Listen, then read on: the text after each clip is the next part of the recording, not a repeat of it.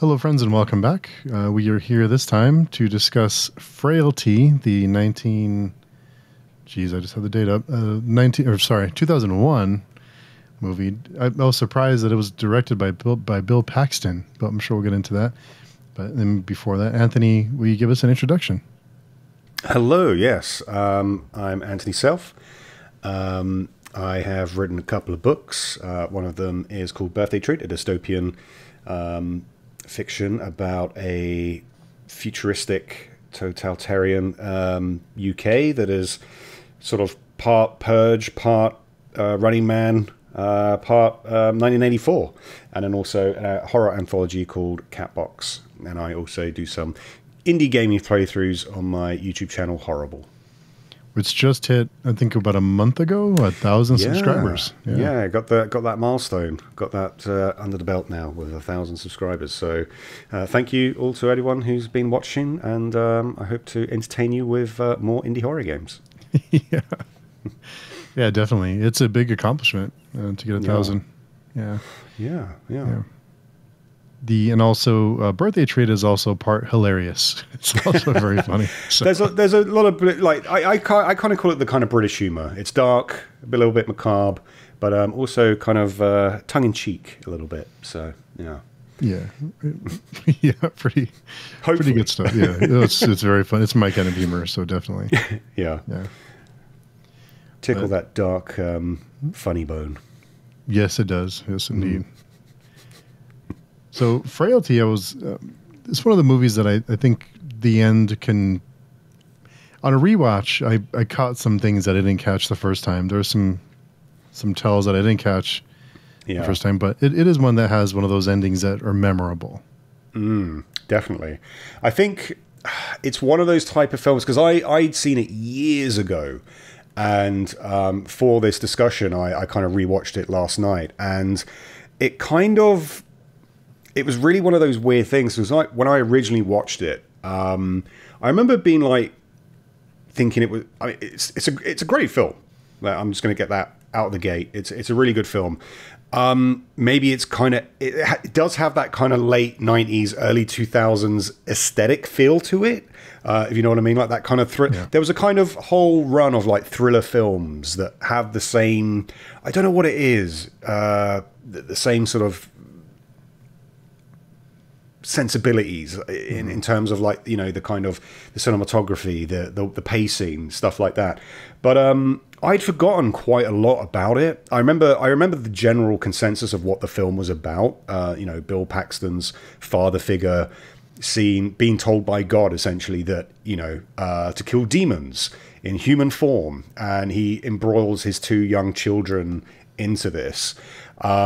There's a lot of themes at play, nature versus nurture, you know, what makes someone feel that they've been spoken to by God, you know, the dynamic of the family, there's a lot of stuff. But yeah, the third act, I remember it came back to me when I was watching it, and I think it's quite a divisive sort of ending, because I think it's either...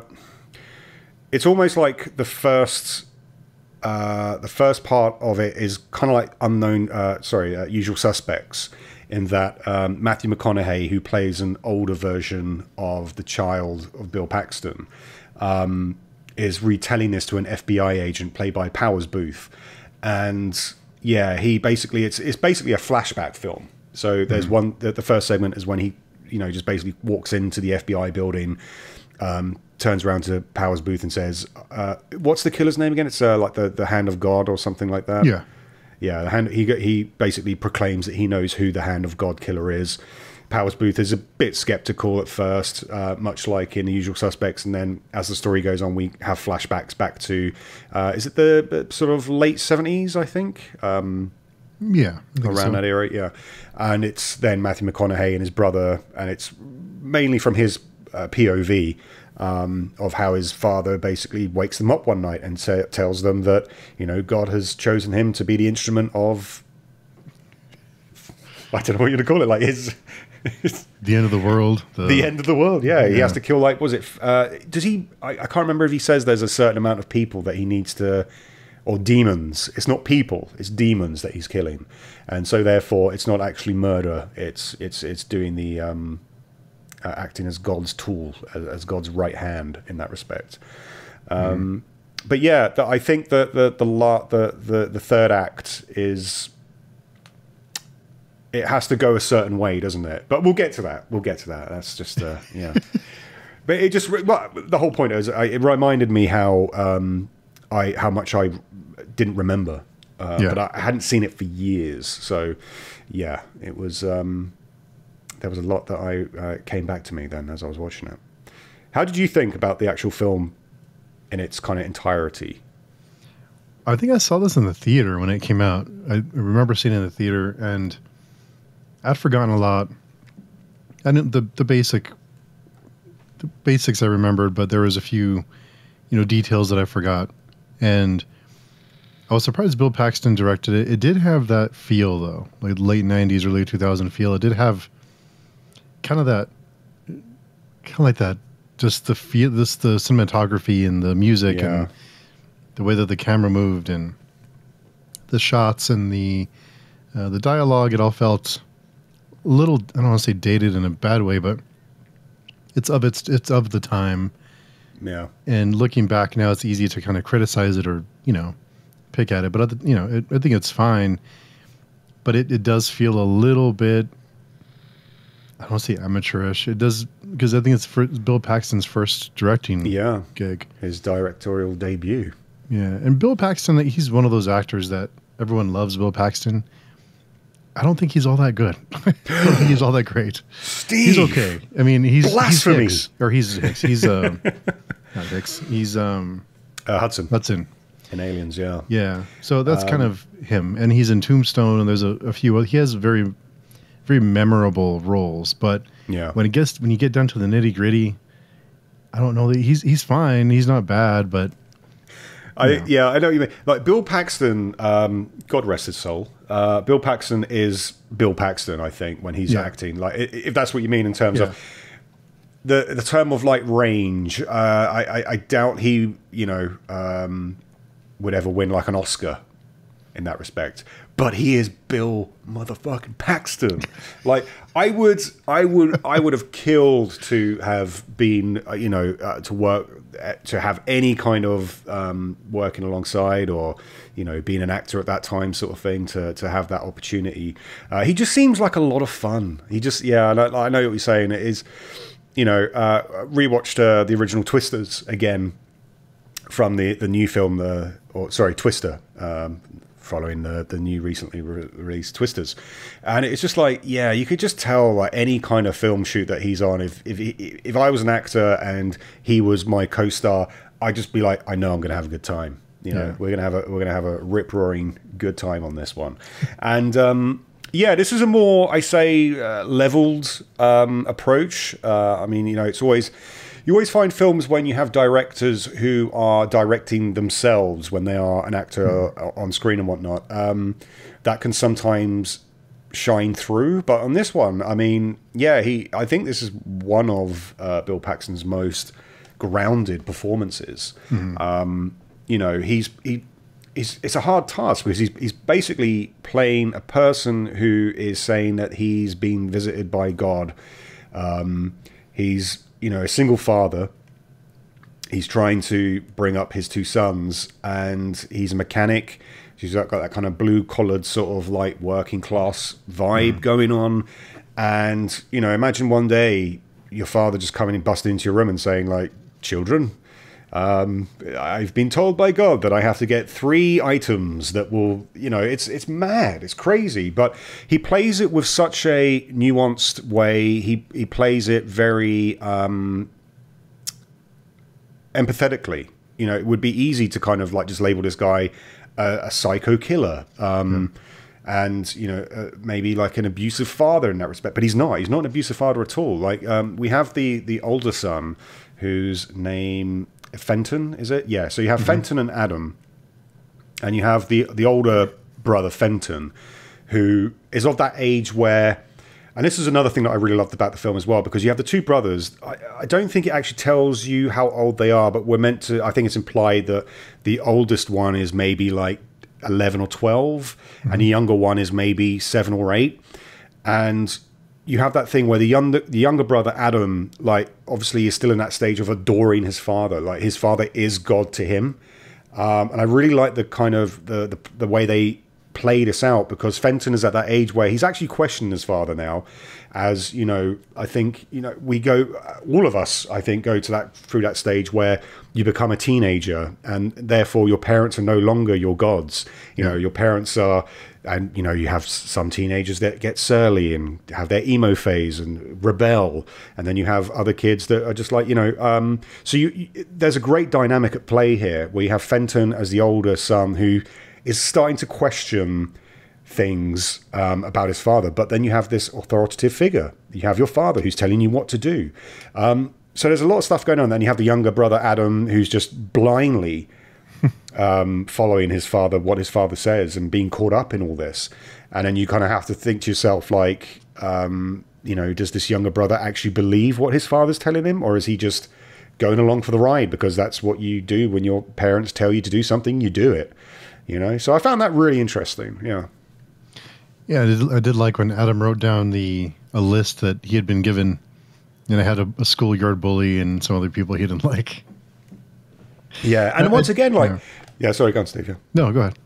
No, I was going to say that's another brilliant example there, because Bill Paxton's character is obviously like, no, son, you know, did God tell you this, or are you just upset with this guy, sort of thing? And the young brother's like, and I suppose that's the kind of the horror in this film. It's not a gory film. It's not a, you know, all the kind of scenes that you see where Bill Paxton has his axe and everything. You don't see people being chopped up. It all happens. All the murders kind of, I think majority of the murders happen off screen. It's the implied, like, wow, you know, when you walking down the street sort of thing and you see someone twerking and tweaking in front of you sort of thing, and you're like, this guy's clearly not well in the head. What would they do? It's that kind of horror, I think, on this. I think this would be more of a kind of thriller. I would label this film more as a thriller than a horror or anything like that. But it is that implied thing of, you know, the religion aspect as well. It would be interesting to kind of, I'm not particularly religious myself, but it would be sort of interesting to kind of see someone who is maybe very devout in their faith, to kind of see how they perceive this film and how it's treating those type of things, because like obviously he's hearing God, and we see a scene where he's, you know, he's working under a car, and he actually sees this yeah. I smite you godlike figure coming down with a fiery sword. Yeah, but another thing that I found interesting as well, like you mentioned before, Steve, that there are things that you were picking up in the sort of this rewatch, and there was one thing in particular that I actually thought, oh, that's interesting, because they don't actually say anything about it. It's a photograph. It's when towards the start of the film, in when Bill Paxton's figure is, I think he's in bed, and the shot just kind of pans across, and you see like a photo of like a helicopter and maybe some soldiers, and you do think, okay, so the timing could be, he could be Vietnam. This could be a form of PTSD, perhaps. Maybe this is a form of trauma that he's experienced, but it's nothing's actually ever said, I don't think, that he was in a war or anything like that. It's just a lingering little shot that I just thought, you know what, that throws a bit more perspective now into terms of, is this real, or is this sort of Jacob's Ladder sort of style thing going on? So I thought that was really interesting. Yeah. Yeah, I think it does a few things. When Adam does bring in the list, and his dad, did God really give this to you? And you start to wonder if Adam's going along because he believes, or because he's trying to please his father. The 3 items that he gets, the dad is sympathetic, but when he brings in the pipe and he unravels it just looks, that's the weapon. That's so as a viewer, we're thinking this can't be. I mean, could you think you're going to receive 3 weapons or 3 items? You're thinking like a sword or something, like, you know, something that has some has Or some like a kind of visual appeal. biblical sort of imagery attached to it. But once again, it's one of those type of films as well that is, it does have that unreliable narration going throughout. There's certain segments, for example, when pardon me, when he sees his first item. It's like this sunlight beaming down on this barn, and then he goes to visit. He goes to the barn, and then he sees the axe, the Otis axe, and then the gloves. I can't remember whether the gloves. Where did he see the gloves? Or They were next to. I think they were next to the axe. oh, were they? Okay, yeah. And then finally, the kind of pipe. They are, strange items. But hey, if you're going to be doing demon slaying, what better than an axe, Yeah, I think it's to place doubt in our heads as a viewer, just to say this guy's losing his mind. Like there's no way this is real. But while you were watching, do you remember the first time you watched it? If you ever thought maybe this is real, or did you go back and forth, or did you think that it was just him going insane? There were on my I'm trying to remember when I first, because I can't remember when I first watched it, or where it could have been the theater as well, or it could have been just like a DVD type thing. But I think there's a point in the film. So another thing. So Bill Paxton, the first victim or the first demon, depending on where you're sitting on the fence, or whether you believe him or not, is a woman, right? She's a nurse, and he brings her into the shed and basically says that she's been killing people and like looting their cash and whatnot, and when he touches them, when he puts his hand on them, he can see their sins. And I liked the fact that you don't see any kind of like flashes of what they've done. It's all in Paxton's reaction. So at that point, you kind of think to yourself, is he actually seeing these things? Or is it this elaborate performance in front of his two sons? These young, impressionable minds that he's trying to, manipulate. So there's that element to it, which I really liked. But the point, I think, for me was when I was like, okay, maybe there is something more to this, is when I think is it the second demon or victim, or the third, when the younger brother, it could be the first one, I can't remember now off the top of my head, but when he puts down the axe, when he, obviously kills the person, Fenton, the older brother, turns away, and the younger brother and him are going, you see? And there seems to be this like off-camera thing, and that's what I really liked about this, because you don't know. It's always left ambiguous to let the viewer decide, because you see the younger brother like is looking like boggly-eyed and, oh my God, yeah, I see it, Dad, I see it. And once again, it kind of caters into this fact of like, once again, as you were saying, like, is he just trying to like appease and make his father proud of him, so he's lying? Or does he actually see this demon escaping like from the body? Like, there was a lot of that throughout, which I really liked. But then they obviously have to kind of draw a line. And they have to go like, well, the end is the third act. Yeah, obviously goes a bit into that kind of territory. I don't know if you want to talk about that now, or you want to talk about more about themes and stuff like that. So, yeah, so effectively, the whole monologuing diatribe that Matthew McConaughey's character, the older brother now, when he's talking to Powers Booth, the FBI agent, Wesley Doyle, there's a point where it becomes apparent that he is not Fenton. He is actually the younger brother. And it's like a kind of like that's the twist, really, isn't it? That's the whole gotcha kind of moment. Because throughout the whole film, he's been saying that, the film starts off with the Adam brother killing himself, committing suicide. And, that in itself then as well is unreliable narration, because did he? We don't know. Like, did he kill him? La, la, la. Maybe that's a bit of a plot hole. I'm not too sure.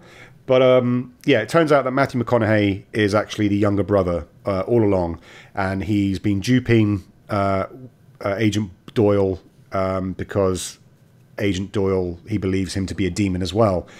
And then the kind of cat is out of the bag when Matthew McConaughey's Adam character touches him, and he finds out that he was the killer of his mother. And it's like, well, okay, there's suspension of disbelief, and then there's maybe this is screwing the pooch a little bit. And Doyle goes, "How did you know?" And he was like, "Well, I believe, and I can sort of see, and all this kind of stuff." And then there's also an element where the VHS, like the tape of his tape is like blurred out and everything like that because God is protecting him. So you kind of think then, okay, so he can actually see demons. He is being protected by God. So this is all true then. This is all, the demons they're real and everything like that. And I think it loses a little bit of credibility because it's explaining that. I think it would have worked better if it was left completely ambiguous. But then once again, it's like, what do you believe? Do you believe this is actually happening? Do you believe the tape was just caught, had some film grain in it or something? You know, the point for me was when Doyle goes, "How did you know?" And it's like, well, because he touched you and he obviously could tell your sins. And then it transpires that Matthew McConaughey is actually a sheriff in this town. There's another sheriff that comes to visit him. He touches him and he goes like, "You're a good man." And it's like, because he can obviously tell people's aura or their pheromones. I don't know, but yeah, how it works. But yeah, it was good, and now obviously it felt like a very kind of Usual Suspects kind of. They needed a kind of twist and everything like that. Apparently, I did read, pardon me, that the script was originally going to be a lot darker. It wasn't going to go down that particular line. But then I think Columbine happened, and that there had to be some changes because obviously reflecting in works of, you know, mass killings and whatnot. So I think we had to, yeah. But yeah, I think it's, you know, upon rewatching it, and because of a lot of stuff that I forgot previously, yeah, I enjoyed it. It hasn't, as you said, like the aesthetics are very late 90s, early 2000s.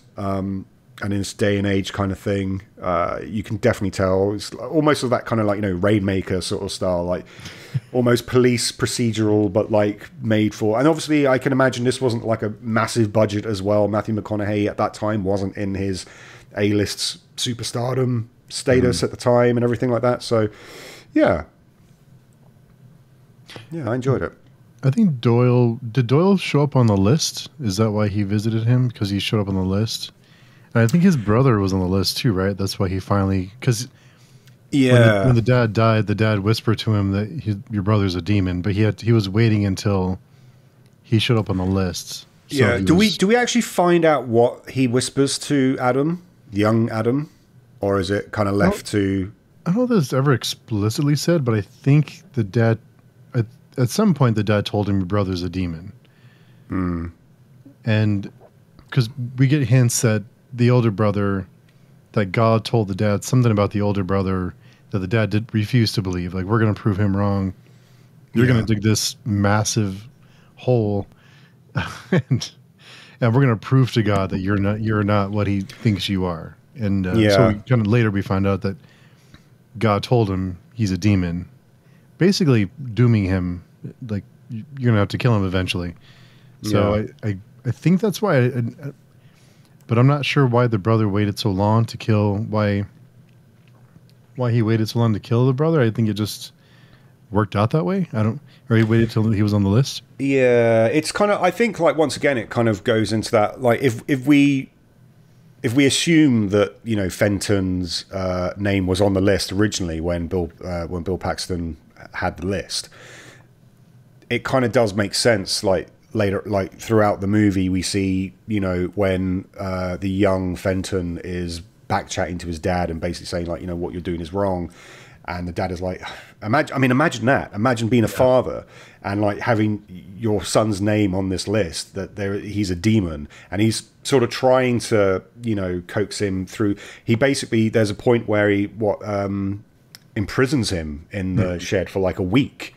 And it's like, have you learnt your ways now, essentially? Like, so it's kind of brutal on his character as well. Like, what he's going through in terms of, imagine actually getting the voice of God in your head telling you to do these demons. And once again, another interesting part is when the young Fenton escapes from the shed. He runs away and he kind of goes to the local sheriff of the town they're in and says, like, my dad's killed these people, you got to come. And the sheriff comes back. He brings young Fenton back. And at first he's like, your son's telling tall tales. And, Paxton's character is like going, I know. But then there comes that kind of moment where it's like, can I just check the shed? There's nothing in the shed. But then Paxton has to kill him because, and that's the first time when he's like literally breaking down, because he's like, he doesn't feel like he's killed a demon. He's actually killed a real person. And he's upset, and he's like going, oh, see, now this is what you've made me do. There's remorse there, which is funny because obviously with the other victims / demons, there is no remorse because he feels like he's doing God's work. He feels justified that he's doing this. So I thought that was really interesting, that there is this kind of weird, not justification, if you will, but this sort of code of conduct of, killing the demons as opposed to killing real people. Destroying demons. Destroying demons. Destroy them. Smite them. Yeah.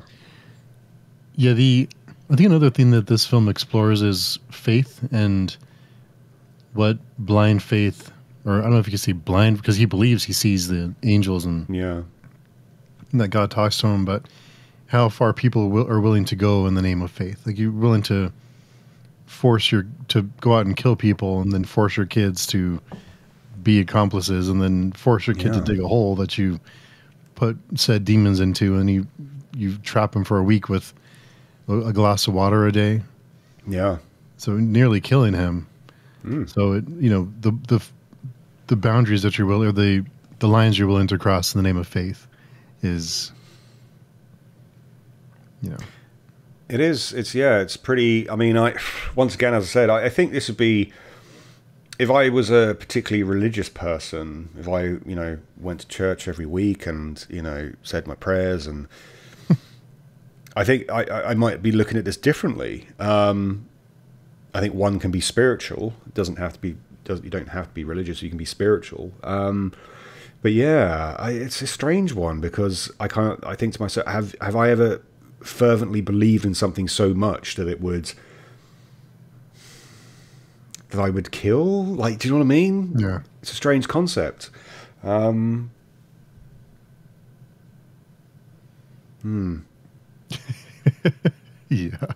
It kind of, it bakes the noodle a little bit, Yeah.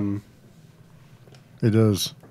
And I kind of laughed at the effects, the special effects, the whole sequence of the angel comes down, and it looks really goofy. And then I wondered, is that just because of the budget or of the time, or did they deliberately make it look a little bit silly to place doubt in our minds? Like, this can't be real. Like, this guy's insane. I think it is very, you just see descending down with his flaming sword. I think it was meant to be so over the top's not the right word, but so mismatched with everything that we've seen thus far that it sort of pulls you out. And I think that's meant to be the whole point, because like at the time he's underneath a car and there's a lot of sparks, welding sparks and everything flying, and it gives that sense of, flames and whatnot. And then he sees this thing.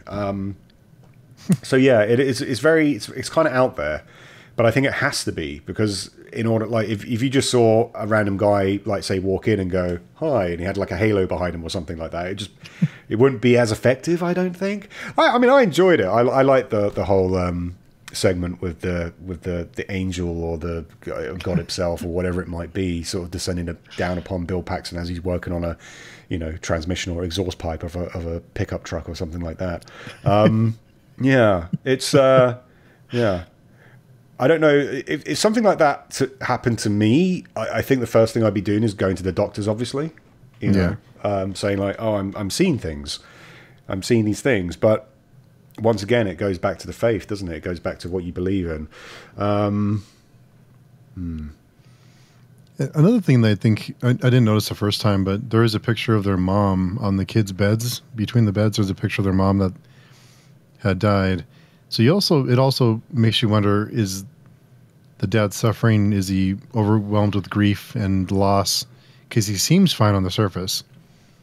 So what would drive him to do something like this? Is it because of the grief he feels from losing his partner and kind of just, we're going to go see your mom and let's kill some demons on the way down? I mean, it's interesting because I could be wrong. It might have been like a throwaway comment that I just missed. I'm not sure, but do we actually from the beginning of the film we don't actually know?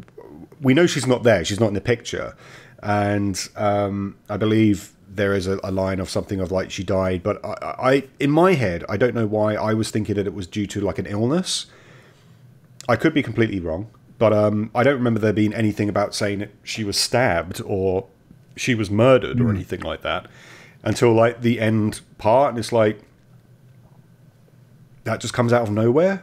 I thought a little bit. So it would have been interesting if, like, as you said, like, because if he's a single father, he's trying to raise two boys, working at a garage and all this kind of stuff. And if if we had have found out maybe at the beginning that the mother had been slain by an unknown person, then I think that would have added to the mix of everything that's going on, because then you'd be a bit more like, yeah, as you said, like, is he doing this because he's mentally breaking down, and is it because of the fact that he's maybe trying to, I don't know, did he kill her, sort of thing, and like this is like what he's always been like? Yeah, so there's a lot of added dynamics that are thrown in the mix, but we don't notice, from my perception anyway, of it. There could have been a line or something, as I said, that I just didn't pick up on.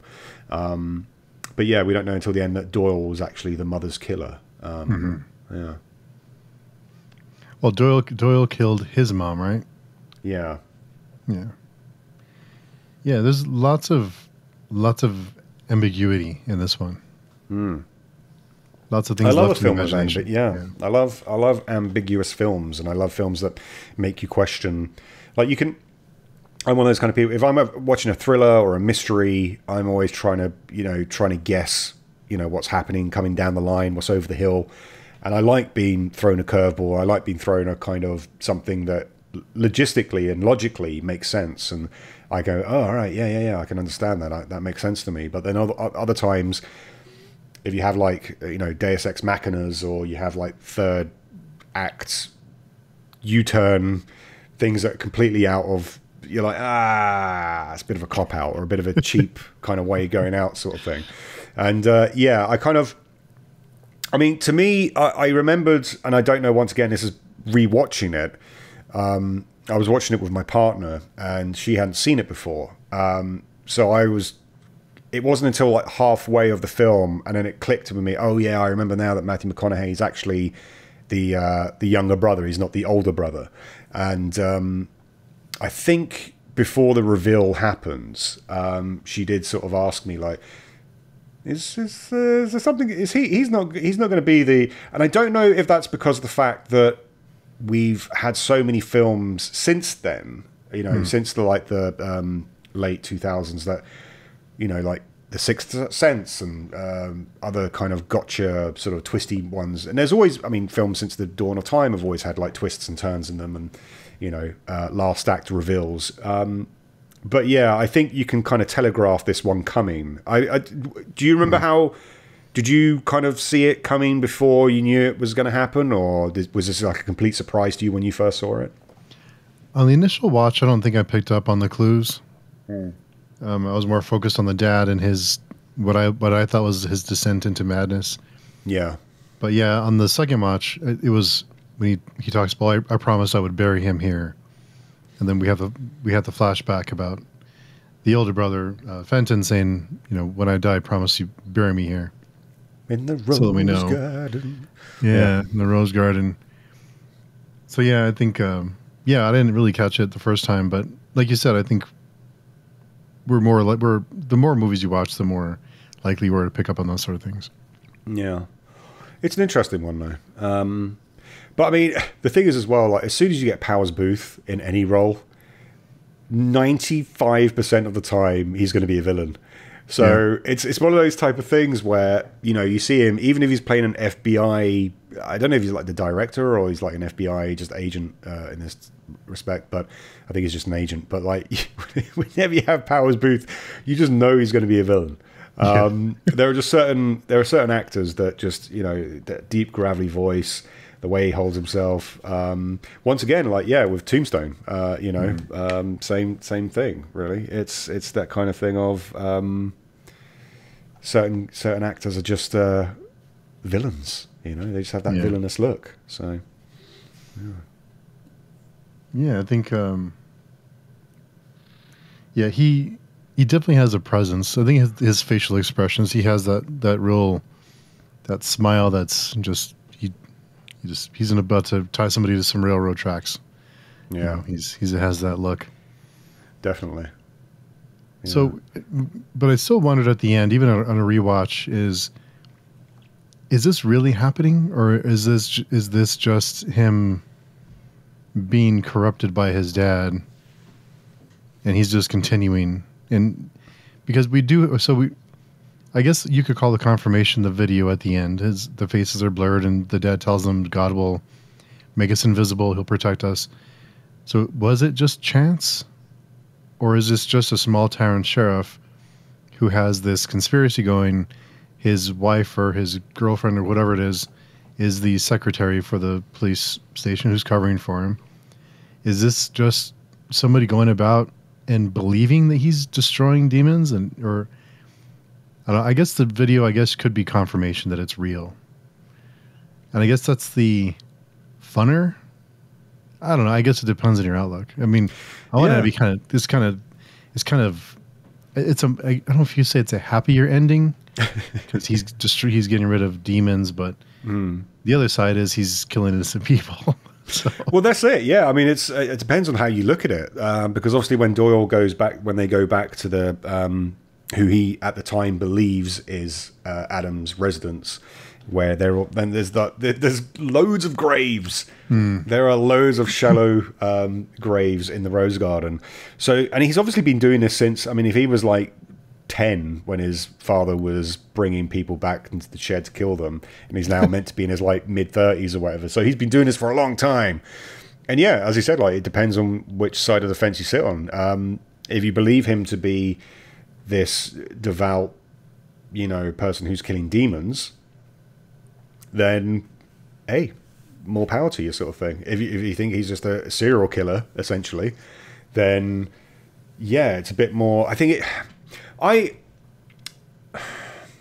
like the video thing. Like, it's blurred out, and it's like it's conceivable that maybe there was some kind of malfunction with the security camera, or if they made out a little bit more along those lines, and instead of Doyle saying like, "How did you know?" Like, I think it would have been better if the third act was he touches him, and you have the same thing that Paxton's character had, like, he recoils or something like that.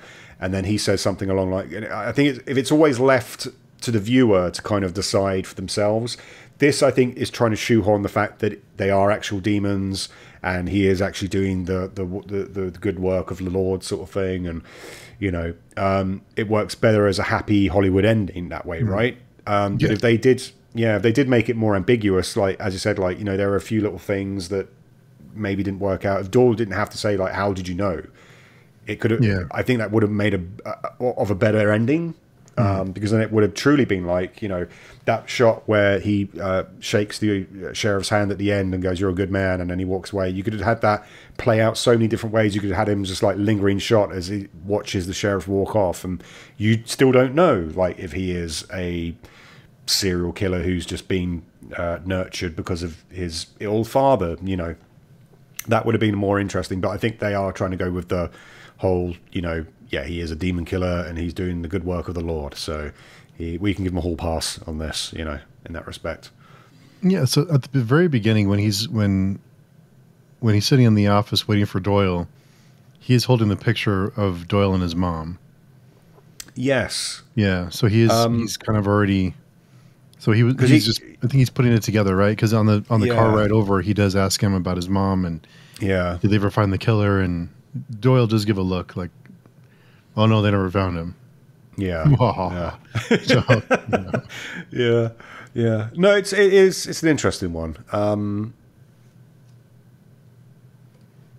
Yeah. Only in a small town though could you pull this kind of shit off. Oh, of course. Yeah. If they remade that now, it'd be like, oh god, imagine with all the, you know, GPS on the phones and the but then saying that, then God makes them invisible, you know. So because there's that part, when they basically Paxton tackles the guy into the van. And he's like, well, we're out in the middle of the night. We're in, you know, during the day. And it's like, oh, God will make everyone blind. Don't worry about it. Yeah. I wish I had that kind of confidence in life. You know, I'll just be like, go into a bank and rob a bank. God will make them all blind. They won't see him as I run off with this big, hefty bag of cash. Gotta protect me. I'm fine. Don't worry about it. Demon slaying. And that would be something to put on your resume as well, right? Demon Slayer. Stands out. That you haven't been, you know, why is this the 3-year period that you haven't been working? Oh, Demon Slayer. It's fine. I was destroying demons, doing God's work, you know. Yeah. No big deal. Yeah. It's all good. You know, even though this is... sorry, go ahead. No, I was just going to say, so what would you rate this film, like, if you had to give it an out of 10, Steve? Yeesh. I don't know. Pushing maybe an 8. Yeah, 7 or 8 for sure. I think it's 7 or above. So I'll say 8 because I think it's an intelligent, fun, good ending, lots of ambiguity. It is of its time. I mean, but I don't think you should hold that against it. No, not at all. Yeah. So yeah, it's up there. What about you?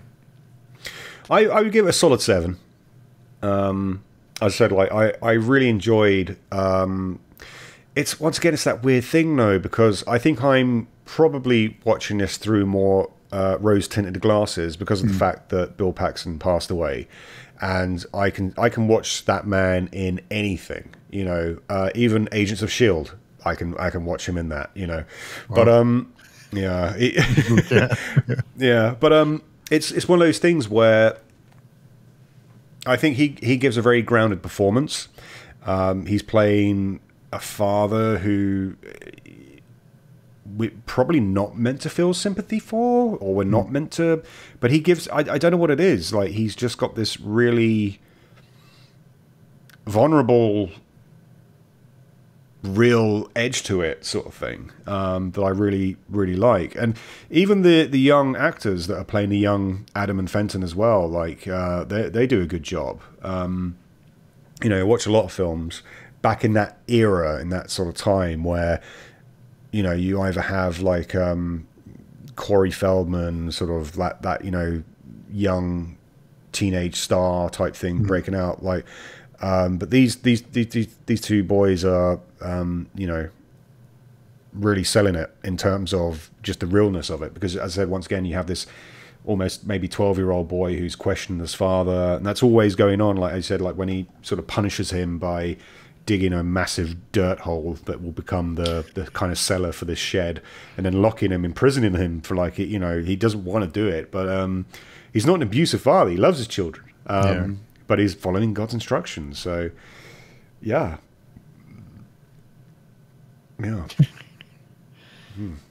Even, this is what, 2001. I kept thinking while I was watching it, you won't see a movie like this in theaters. It's changed a lot. I think maybe streaming, you'd see a movie like this. You'd see it on a streaming service somewhere. So then I wondered, is that a good thing or a bad thing? It's interesting. The kind of state of films that we're in at the moment. The whole, at the current moment in time, I don't know if you've, Francis Ford Coppola's Megalopolis. He's basically come out, and at the start of the new trailer that's come out now is like having all these people basically say his past films were all bad, like Apocalypse Now was really bad and all this kind of stuff, and it's that trying to subvert the expectations by I'm trying to think of something, like a recent film or a modern film that's done something similar like this.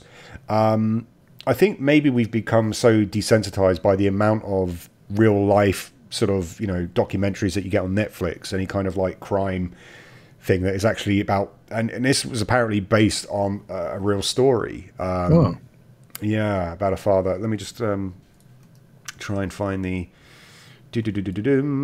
Yeah, loosely based on the case of American serial killer Joseph Callinger, who murdered 3 people and tortured the 4 families. He committed these crimes with his 13-year-old son Michael between 1974 and 1975 in New Jersey. Callinger pleaded insanity, claiming God had told him to kill. So yeah, I mean, I can't really think off the top of my head of any similar film. There probably is one. I'm just missing it. Yeah. But yeah, I it would be good because, I mean, like, we're so encumbered by safe films these days, AAA films with money in the bank. If you had like a kind of down to grassroots, doesn't have to be particularly, the budget doesn't have to be particularly massive. It doesn't have to, it just has like, these themes that are quite prevalent even in today's society. Religion is something that's never going to go out of fashion in that respect. Yeah, it would be interesting to kind of see, as you said, like, I think they could remake this. And I abhor myself for saying that because, remakes, reboots are not something you should do. But if they did remake this, I wonder what the slant would be. I would make it more ambiguous in that respect of, you never know, even until like the final frame of the film, you never know whether, the son is just taking on his father's brainwashing or taking on his power from God, because that's another thing as well. If Bill Paxton is meant to be the guy who hears the voice of God and is conducting all these things, how does that power transfer to the son? Well, I think when the dad first walks in the room, he tells him, "We've been chosen." Yeah. So maybe the whole family's been chosen, not just him. It's a bit coincidental, though, isn't it? Building an army. The army of demon slayers.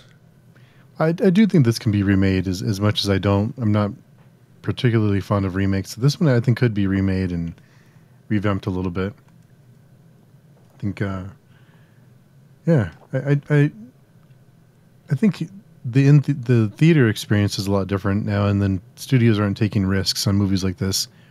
I think streaming services will probably have movies that take different, more chances, and I think the bigger studios want the sure things, and they want like blockbusters, and so it's a very different landscape now than it was then. Yeah, I mean, I'm just trying to think of like the last, because whenever I kind of think of like thriller, religious sort of thing, I always think of like exorcisms type films. The last one I watched was the one with Russell Crowe, where he played, not the Pope's exorcist. There's a more recent one where he plays like an actor who they're basically they're redoing The Exorcist. And so Russell Crowe is this actor who basically starts getting possessed, essentially. it's not great. It's not a great film. But like when you kind of like throw religion in, it's usually of that type of ilk, in that kind of sense of good versus evil, usually by demonic possession. Yeah. And the person's faith will either outdo the demon or anything like that. But in this one, it is literally that kind of, as you said, like the kind of question of if you believe in a deity or a kind of Christ-like figure who's spoken to you and is saying like these people are demons, like is that whole like I mean you can imagine. I can't think of a recent story, but seen this as based on the real life thing where the guy pleaded insanity and just said God told him to do it. But isn't that just an easy way out? Now, I could go out tomorrow and just kill like 10 people and just be like, yeah, they were demons. They were goddamn demons. I was doing the Lord's work. Hallelujah. Yeah. I'd still be thrown in the jail, but would I get like a minimum security type thing for it?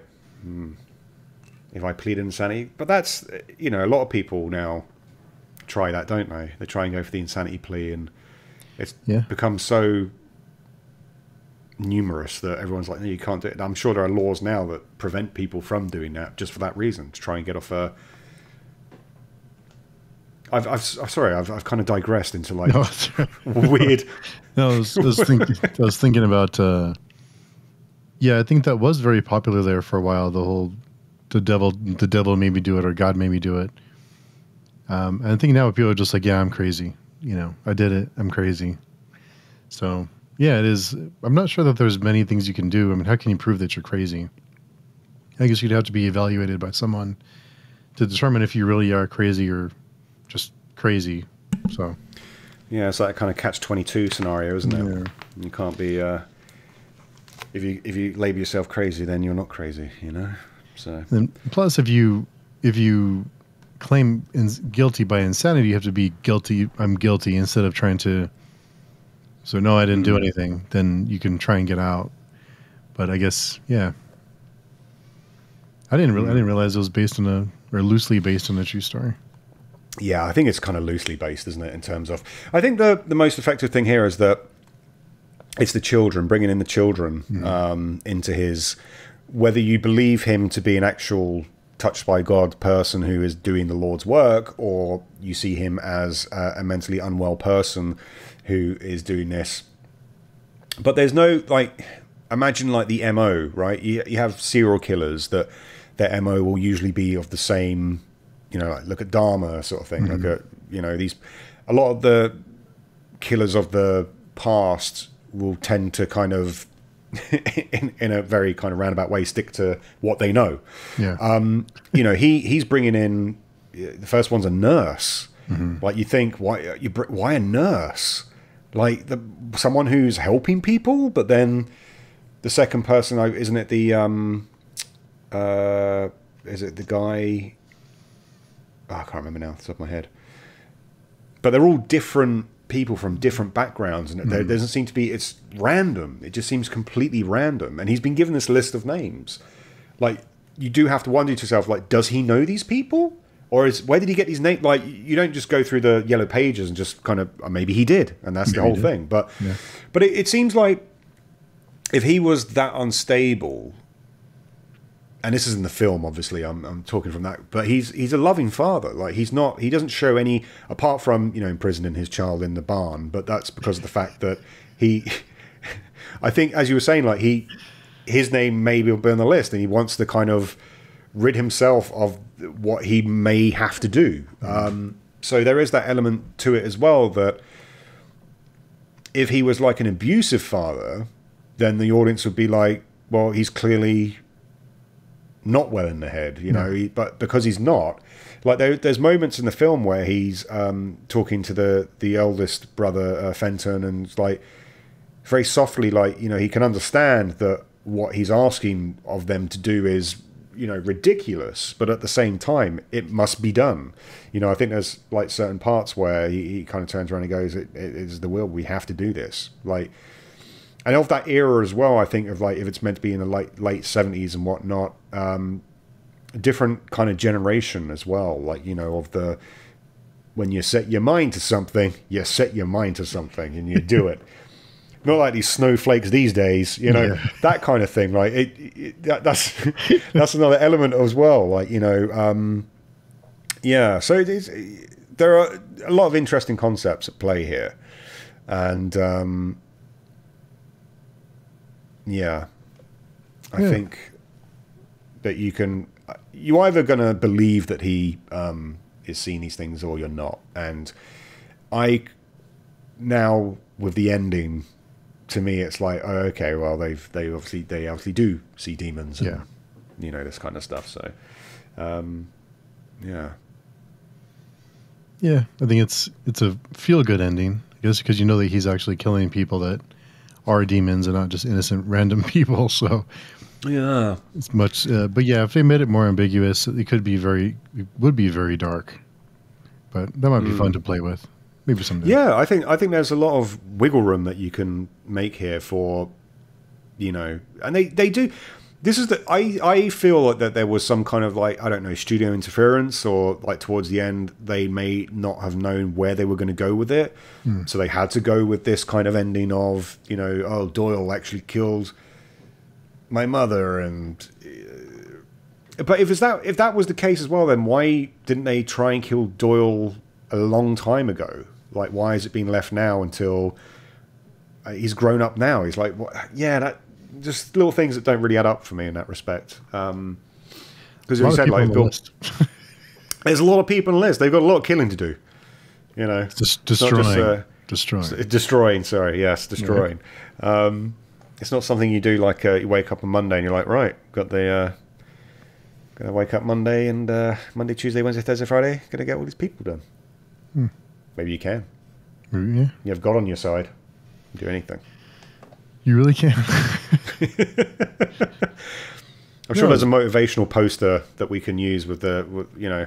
Oh yeah, we can get Buddy Christ. You know, you can do it. God will protect you. Yeah. Destroy demons. Yeah, it was a good rewatch. It was better than I remembered. I remember it being pretty good, but it was better than I remembered. What made you pick this as a film to discuss? I think it might have been Susanna who mentioned it. Oh, okay. Yeah. So. No, it is. Yeah, it's definitely. I said, like, I'd forgotten more about this film than I remembered, sort of thing. Yeah. So it was actually really interesting to kind of rewatch it, especially with someone who hadn't seen it before, and then was kind of like, you know, sort of going, oh wow, ooh, this is interesting as well. So yeah. It was a good one. I think, glad it was. I was happy to rewatch it. It was a good one. Yeah, I'm just seeing if there's an interesting story about the axe. Oh, the Otis axe, which is essentially, when asked why the axe used as the name Otis carved on the handle, Paxton stated that he wanted the axe to have its own personality and to be unique. He found the name in Pasadena when he was there scouting for locations to film. And he met a homeless man and offered to give him some money. The homeless man didn't want charity, so Paxton instead offered to buy the use of the man's name for the movie. And the man's name was obviously Otis. Oh, wow. Yeah, so bit of IMDb trivia there for you. Hopefully he compensated the poor guy for using his name. Well, yeah, I mean, that's why, because the homeless man didn't want charity, so he basically said, like, well, instead of charity, I'm paying you to use your name in the film. So, I mean, he could have given him just $10. We don't know, but that's, it doesn't say how much he paid him, but I imagine it would have been more than $10. Hopefully, for Otis's sake. Yeah. Yeah. So I think, this is, I mean, for me, this kind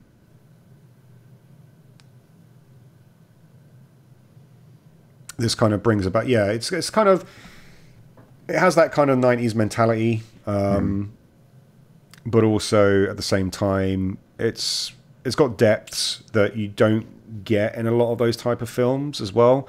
I think it's only marred by the kind of third act, gotcha, reveal, twist. I think it could have gone a different way, i.e. not having to...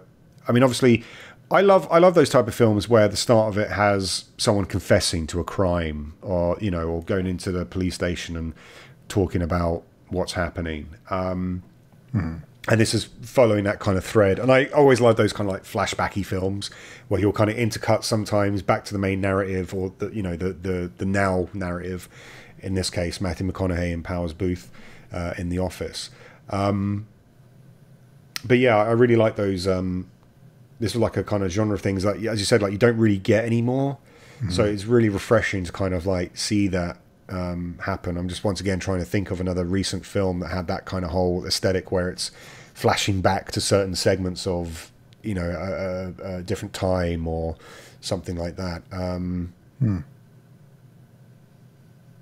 can't think of anything. No, not off the top of my head. But yeah, but I think, as I said, like I think that the third act is really up to people to decide whether they are really invested in this one then or not. But yeah, I'd give this a solid 7. Definitely. Do we know, like, if Paxton directed... Like, this is his directorial debut. I'm sure he did direct other things, but let's just see. 5 things. Okay. Okay. The Greatest Game Ever Played and Tattoo. Oh, that was a short. The Greatest Game Ever Played. What was that? 2005. Oh, Shirley LaBeouf. In the 1913 US Open, 20-year-old Francis Ouimet played golf against his idol. Not much of a golfer myself, so can't say I've ever seen that one. Oh, he did direct an episode of Saturday Night Live too. Yeah.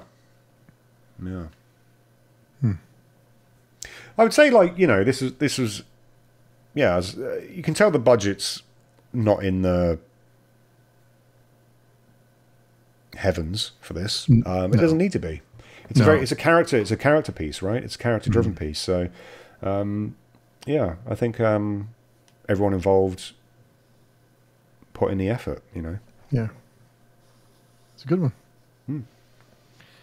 Anything else you can think of from this one?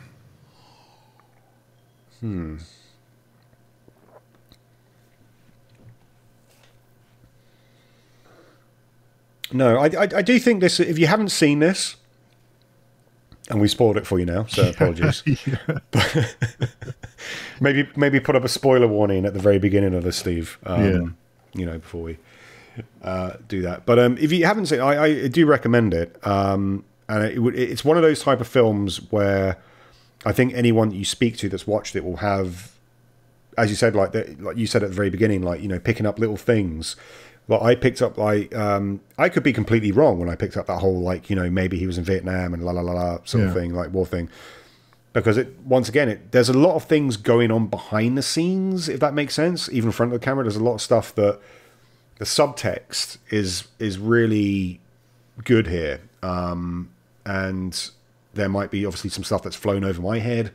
But then if you talk to someone else about it, they'll be like, here's my impression and here's my opinion. And you're like, oh, actually, I didn't think about that. It's one of those type of films. It really is one of those type of films that once you've finished watching it, you'll be talking about it if you're watching it with a group of friends, if you're watching it with a partner, if you're watching it with your dad. Maybe not watch this with your dad if you're two brothers and, he starts saying that he's heard God or something like that, because then you might have to vacate the premises. But no, it definitely is one of those type of films that you will certainly be talking about it after the credits have rolled. And in my opinion, that's always the sign of a really good film, regardless of what the nature is, what the substance is, what the content is. If you're there at the end of it, one of the best things I love doing is when I go to cinema, either with friends or my partner or whatnot, sort of thing, is coming out and then spending, like, maybe having a few drinks and just chatting about it and just dissecting it and just kind of, absorbing it, let it marinate, sort of thing. Yeah, I love that. There's so many films that you can come out of nowadays and just be like, yeah, that was a film. Yeah, and instantly forget it, unfortunately.